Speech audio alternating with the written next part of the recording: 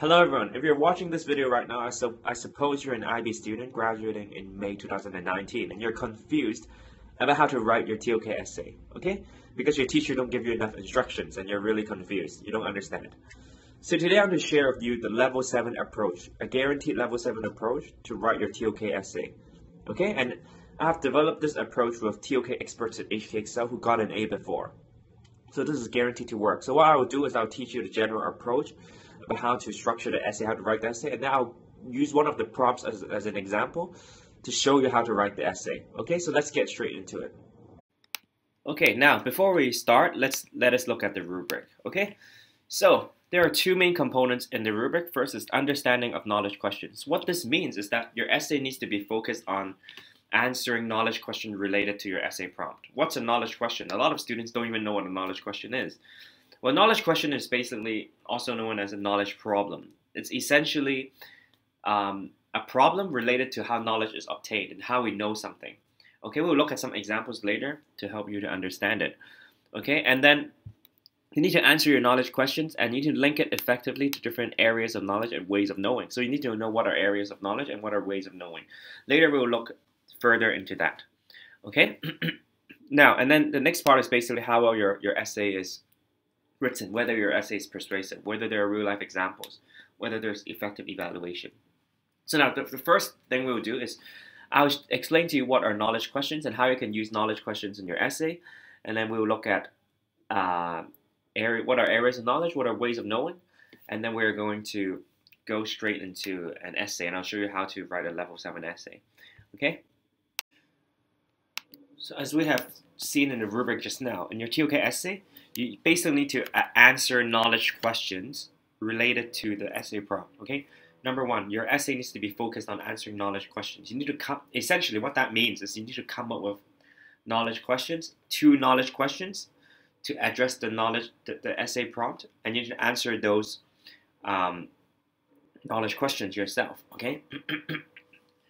And your knowledge questions need to be related to areas of knowing and ways of knowing and the areas of knowledge. Okay, so now that's why before we start, it's very important for you to understand what are knowledge questions. Okay, so knowledge question is essentially also called knowledge problem. It's an issue related to how we know and what we know. It's a question. It's normally a knowledge question starts with how and to what extent.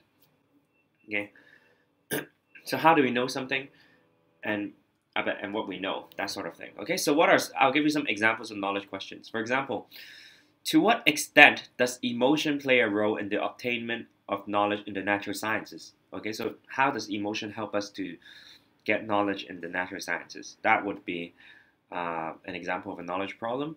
Okay, or another example would be like, to what extent does ethics play a role in the obtainment of knowledge in the languages? That sort of thing.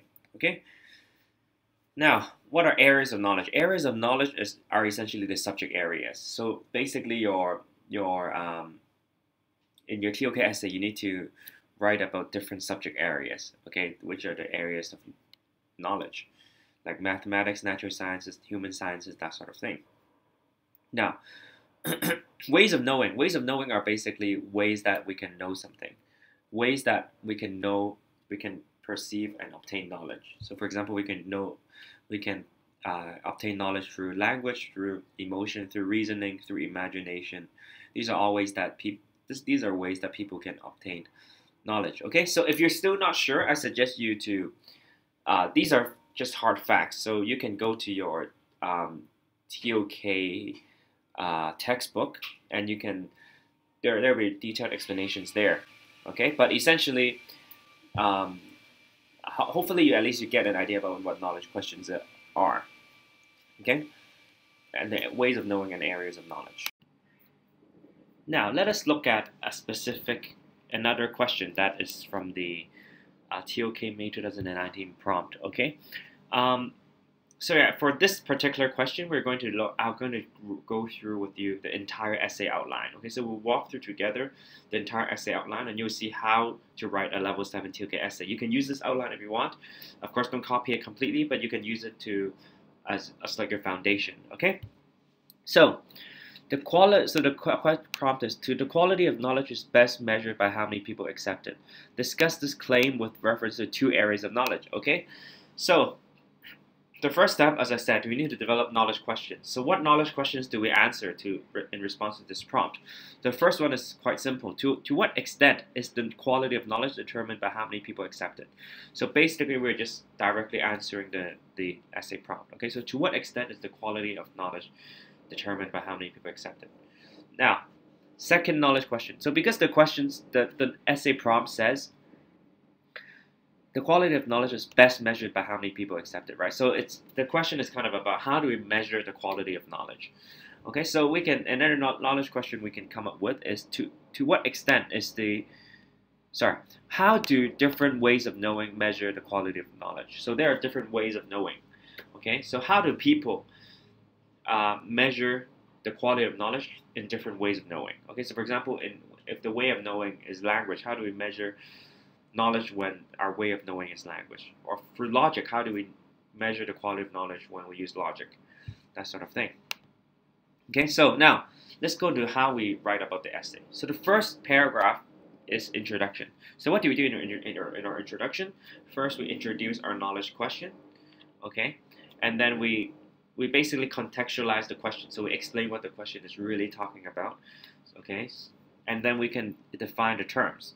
Okay, so for this question, we can say, okay, so in this essay, we're going to respond to the essay prompt. To what extent is the quality of knowledge best measured by how many people accept it? Okay, so just introduce the question. Then you can contextualize the premise of the question. Okay, so basically, you can say the point here is that not every idea, argument, or opinion or belief is knowledge, and therefore we need to be able to differentiate between quality. We need to differentiate knowledge based on quality. Okay, so quality can be defined as the extent to which knowledge is true. Okay, and so in your essay you would write something like, so not every idea or opinion is knowledge, and therefore there is a need to differentiate propositions by quality. Okay, so there's a quality difference between well-justified knowledge and other propositions that are not justified. And knowledge can be defined as a justified true belief, according to Plato. Okay, so the quality of a knowledge is to what extent it is true, to what extent it is valid, to what extent it is justified. Okay, so the accuracy and the validity of a knowledge is how we can is essentially what it means by the quality of knowledge. First body paragraph, we will talk about the first knowledge question. So you can introduce your first knowledge question. So you can say, the first knowledge question we will explore is to what extent is the quality of knowledge best measured by how many people accept it? And then you can state your argument. So first, we'll write one paragraph for and one paragraph against. So the paragraph for, we can say, in some cases, the quality of knowledge is best measured by how many people accept it. Now we can go into different examples, right? So I'll give you several examples here. So the first example is that in the natural sciences and in the human sciences, peer review is often the academic standard. So the quality of a paper written by a professor or new research by a professor is often evaluated based on how many people accept it. So the point here, what you can say is that this is in fact an efficient manner for the scientific community in the short term to evaluate the quality of knowledge, right? And the more scientists who accept a new research paper, the more likely that it is correct, right? Now, another example, on courts, a testimonial is more justified if more people share the same knowledge. So, for example, if more people witness the crime occurring, it is more likely that the crime did occur. For example, a murder, if more people witness the murderer in the same location in the exact same time performing the act of murdering, it is more likely that the piece of knowledge is true, right? And again, this is a very reasonable and logical way to evaluate the quality of knowledge, and it's used in all courts around the world, right? And another example, a close example, is that If the more, because on courts there are juries making decisions, right? If the more juries agree to a decision, the more likely that it is justified. So if more, for example, if more of the juries believe that the crime is in fact being convicted, the more likely that the crime did in fact occur, and the more justified the decision would be, right? Because it would suggest, so in other words, if more people, because it suggests that more people, it suggests that the reasoning process and the ethical standard is agreed amongst more juries. That's why it's considered to be more justified. And in all courts around the world, decisions are made by juries based on only if a large majority of the juries agree to a certain decision. You can do more research on this for specific examples. For example, in Hong Kong, I believe if the proportion is 7, it needs to be 7-2, then the decisions will be made, right? And then the next example is in businesses. If a business wants to make a business decision, there needs to be a majority vote from the board of directors. So, for example, if there's a major change in the business's management, there needs to be a vote from the company's board of directors, right? And the decision can only be made if the majority agrees to it. The assumption here is that if more people support the change, then it's more likely that the change is justified. It's more likely that the change would be beneficial to the company, because it would suggest that more people agree to the reasoning, right?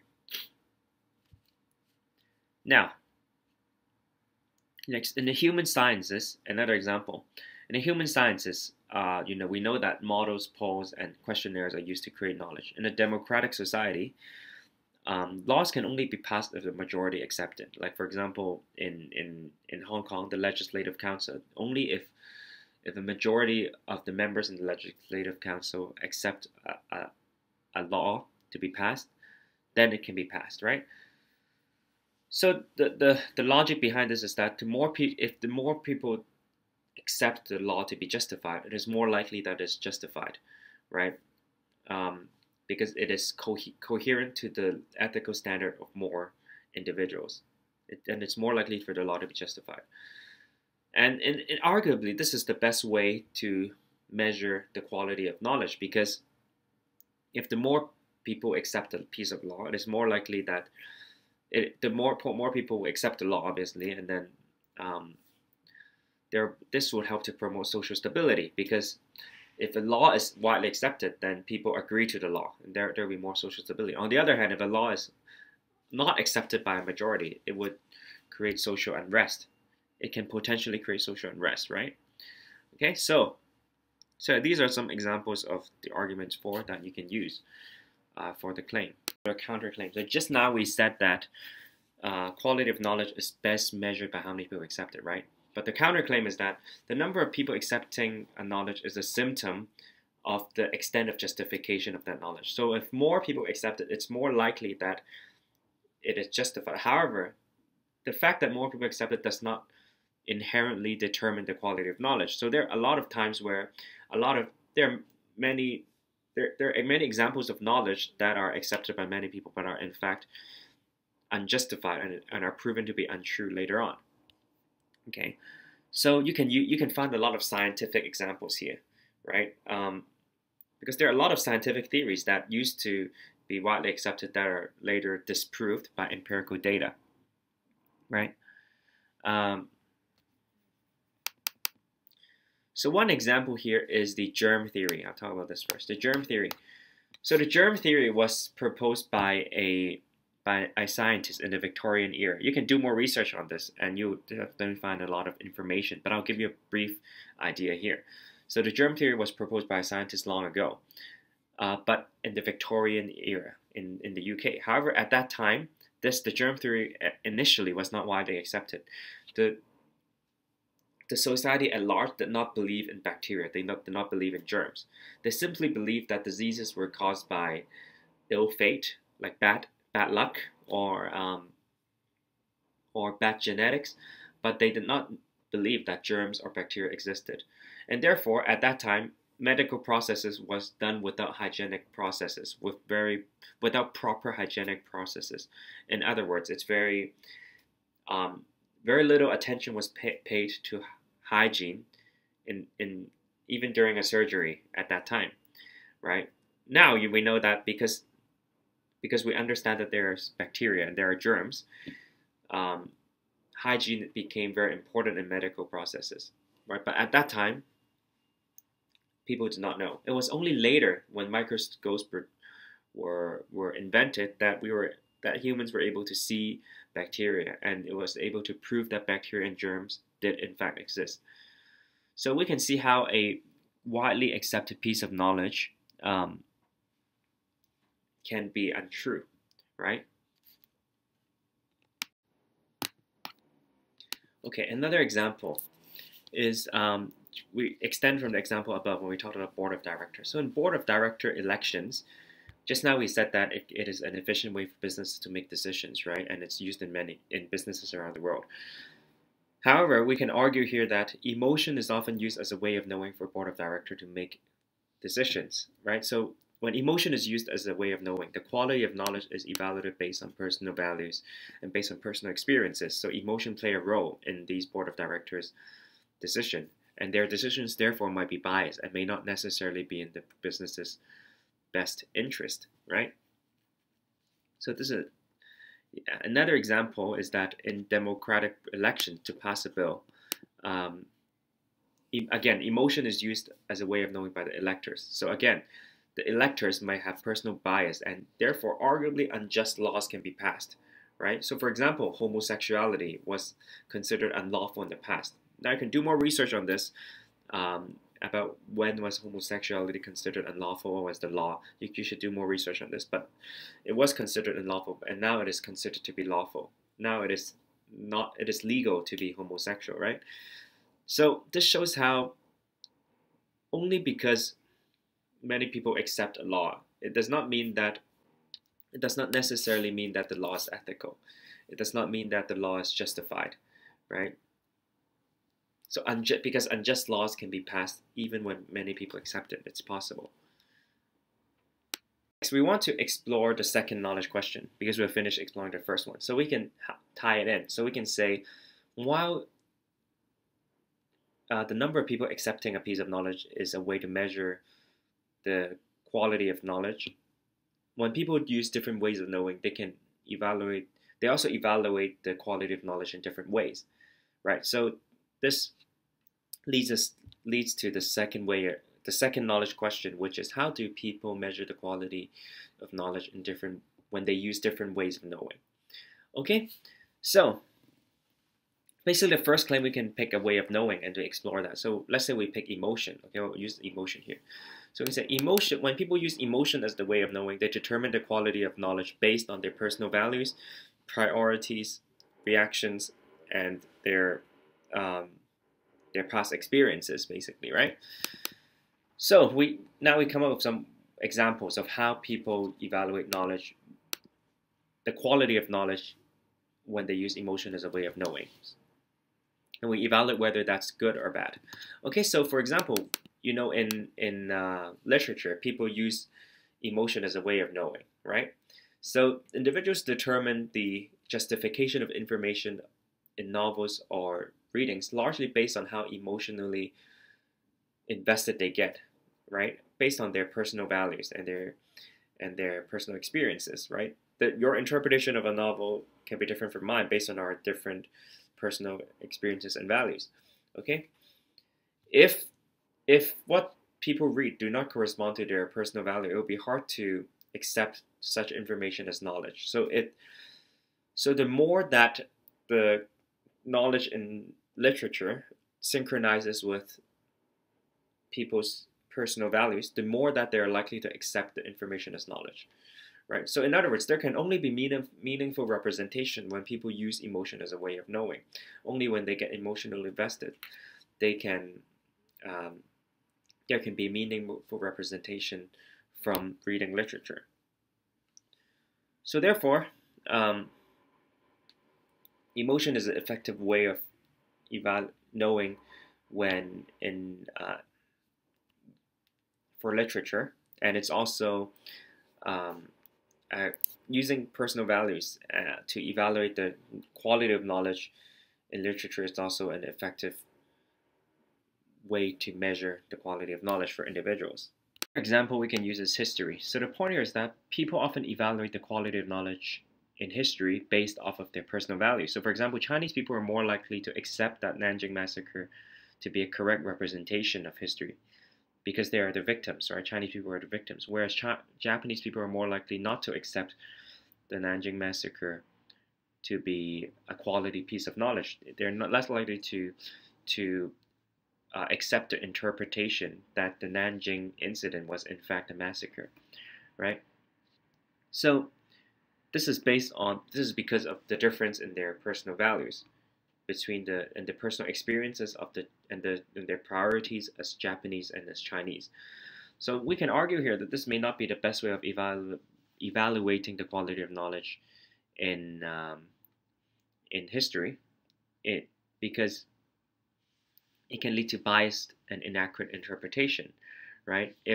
So, ideally, the interpretation should not be based off of personal values, right? Because that can lead to biased interpretation. We can talk about another way of knowing, right? So we can say when language, let's say we talk about language. So when language is used as a way of knowing, formality and diction of information influences how people perceive its quality. So if it's written in it, normally if the language is more carefully guided and more formal, it tends to be an indication that the knowledge is produced in a rigorous manner, right? So for example, in lab reports or in scientific research papers, these papers need to be written in a very formal manner and needs to be written in a very guided manner. So there needs to be proper citation, etc. And because this reflects on this would affect how people interpret its quality, how people measure its quality. The more carefully guided it is, the more so that people would feel that would perceive the knowledge to be well justified, right? So is this a good way of knowing? So I would say no, because there's a correlation between the quality of knowledge and the language used. However, using language as a way of knowing and the formality and diction of information to evaluate the quality of knowledge is a superficial way. So just because something is written in a very formal manner does not mean that it is necessarily well justified. In fact, well justified knowledge can be presented in an informal way. So for example, like Bill Nye the Science Guy. You know, you probably know who Bill Nye is, right? So in Bill Nye's show, scientific knowledge is being represented in a very informal way, although those scientific knowledge is often well justified, right? And it's well proven with empirical data, right? So now we'll make our conclusions. In your conclusion, you want to regurgitate your claims and your counterclaims, right? And then you could state a conclusion to really wrap up the whole thing and to answer the essay prompt. So if I were writing the essay, this is just a suggested conclusion. I would say that for practical reasons, from society's point of view, judging the quality of knowledge based on how many people accept it is often the best and most efficient way, as there often lacks a better way to determine whether a piece of knowledge is true. So for example, if whether a law is just or unjust, there's no objective standard to it. So therefore, judging the quality of knowledge based on how many people accept it is an efficient and it can be considered the best way, right? Like another example is academic peer reviews, right?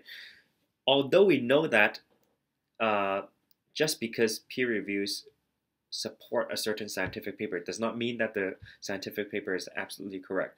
But it is one of the most efficient and the cost-effective way to evaluate the quality of knowledge, and there may not be better alternatives for that, right? But however, we should also keep in mind that just because people accepted a certain piece of knowledge does not necessarily mean that is totally justified. Often false claims that are widely accepted can be false, right?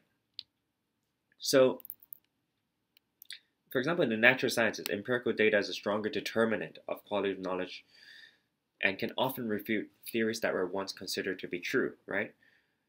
So, and we can also tie, how about the different ways of knowing? So we can say that on a more personal level, when people use different ways of knowing, they'll inevitably measure the quality of knowledge based on their different way of knowing, right? And the best way to measure the quality of knowledge ultimately depends on the context, okay?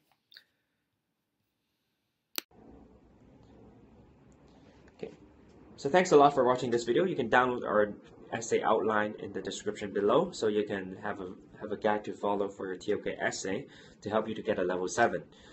And if you want any help in any IB subject, feel free to register in the link below for a free trial lesson. Okay, so I hope to see you guys very soon, and goodbye for now.